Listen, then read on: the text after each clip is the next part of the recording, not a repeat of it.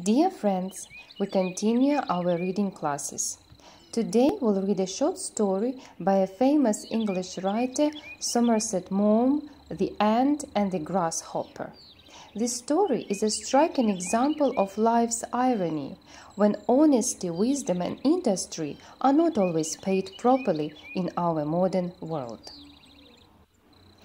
The Ant and the Grasshopper by Somerset Maugham.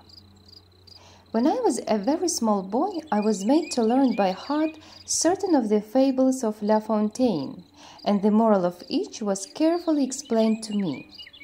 Among those I learned was The Ant and the Grasshopper, which is devised to bring home to the young the useful lesson, that in an imperfect world, industry is rewarded and giddiness punished. In this admirable fable, the ant spends a laborious summer gathering its winter store, while the grasshopper sits on a blade of grass singing to the sun. Winter comes, and the ant is comfortably provided for, but the grasshopper has an empty larder. He goes to the ant and begs for a little food. Then the ant gives him her classic answer. "What were you doing in the summertime?" "Saving your presents, I sang all day, all night." "You sang? Why, then go and dance."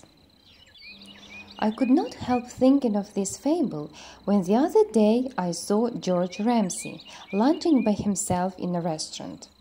I never saw anyone wear an expression of such deep gloom. He was staring into space. He looked as though the burden of the whole world sat on his shoulders. I was sorry for him.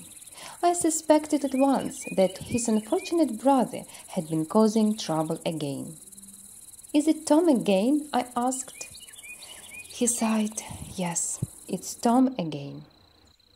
I suppose every family has a black sheep. Tom had been a sore trial for 20 years. He had begun life decently enough. He went into business, married and had 2 children. The Ramsays were perfectly respectable people, and there was every reason to suppose that Tom Ramsay would have a useful and honorable career. But one day, without warning, he announced that he didn't like work and that he wasn't suited for marriage. He wanted to enjoy himself. He left his wife and his office. He had a little money, and he spent 2 happy years in the various capitals of Europe. Rumors of his doings reached his relations from time to time. They shook their heads and asked what would happen when his money was spent. They soon found out he borrowed. For this he depended on his brother George. George was a serious and respectable man. Once or twice he fell to Tom's promises of amendment and gave him considerable sums in order that he might make a fresh start. On this, Tom bought a motor car and some very nice jewelry. But when circumstances forced George to realize that his brother would never settle down, and he washed his hands of him, Tom, without a qualm, began to blackmail him. And George paid.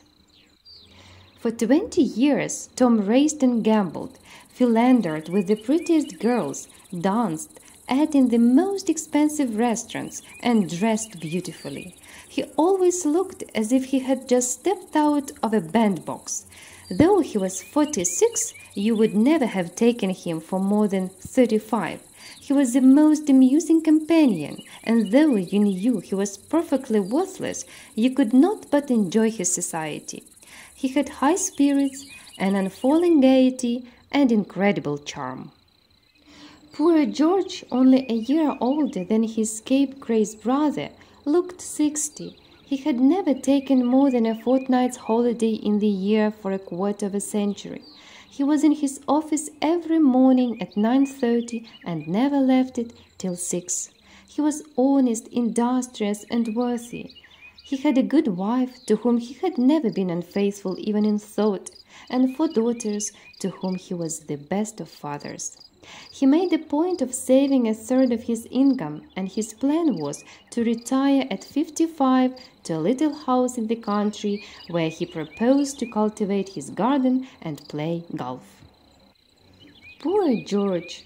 I sympathized with him. I wondered now, as I sat down beside him, what infamous thing Tom had done. George was evidently very much upset. "Do you know what's happened now?" he asked me. I was prepared for the worst.